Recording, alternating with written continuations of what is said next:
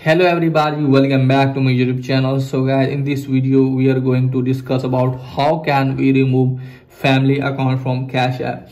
So guys, let's get started without wasting your precious time. First of all guys, what you have to do is just simply have to launch the Cash App in your device. Now after that guys, what you have to do is just simply have to tap on your profile at the top right corner, and now from here guys, scroll it down and you can easily find here guys family option. Tap on that so you can see your family members here. Okay guys, if you have the family account, then you can easily remove the family account to asking your guardian. Okay guys, if you have a sponsored account mean you have a family account and your organizer is your guardian. Okay guys, so just simply have to ask them to remove your account as family account. Okay guys, so you can find the lot of accounts here, and if you are the organizer and you want to remove somebody accounts, then you can easily do it from your device. Okay guys, so you have to tap on that account which you want to remove, and after that guys, you can easily see the remove button next to